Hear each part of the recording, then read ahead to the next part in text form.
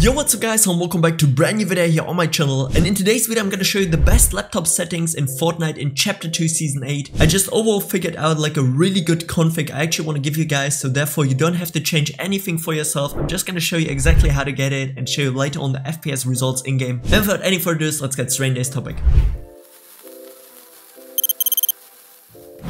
So guys, and as you can see, I already made a whole entire game user settings config for you guys, which you don't even need to change or anything.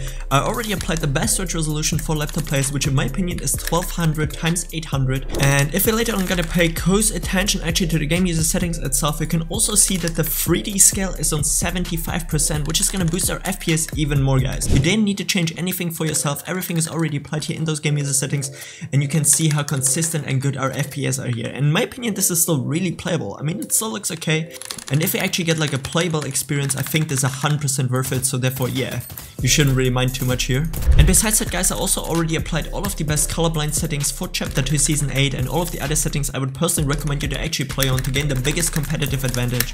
And now I'm just gonna show you in a real quick tutorial how you can actually install these game user settings. And yeah guys, now I'm just gonna show you real quick how to actually apply these best game user settings here for your laptop, and all you guys have to do is click on the first link in the description where you can join my Discord guys, and then I'm gonna put a file on there which is called laptop game user settings, and just simply drag it here onto your desktop. Once you guys got it here on your desktop, just simply double click onto it and drag those game user settings onto your desktop. And afterwards, what you need to do is open up your Windows search bar and type in %, temp, %, and open up the first file. Once we're in here, we're just gonna click onto local, press F on our keyboard until we find Fortnite game, saved, config, Windows client, and there we already got here our old game user settings. And what we want to do now is just simply right click onto them and delete them real quick. No issues here boys at all.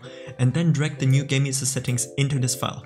And this is pretty much how you do it. Just simply right click onto it, go into properties again, and just make sure that the check here under attribute read only is actually set. Then we're just gonna press OK, and that's how you installed already these new game user settings for laptops. And yeah guys, since most of the laptop players are actually playing on integrated graphics, I'm gonna show you a quick way how to actually kinda overclock your integrated graphics. And all you guys need to do is go into your Windows search bar and type in energy until you find the edit power plan setting. Just simply open it up and go here onto change advanced power settings. And once you get this new window here guys, all you need to do is just simply scroll down a little bit until you find processor power management.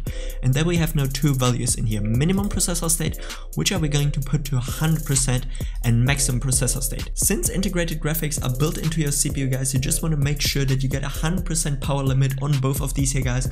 So therefore yeah, your GPU and your CPU are running at 100%, which is super important for laptops.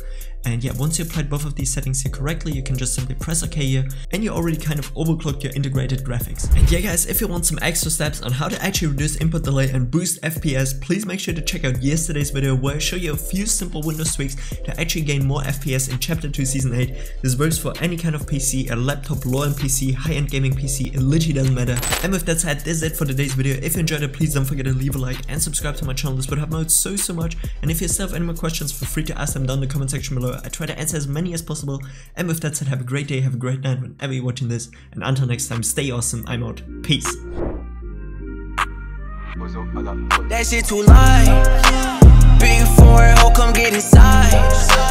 Diamond Gucci link, come take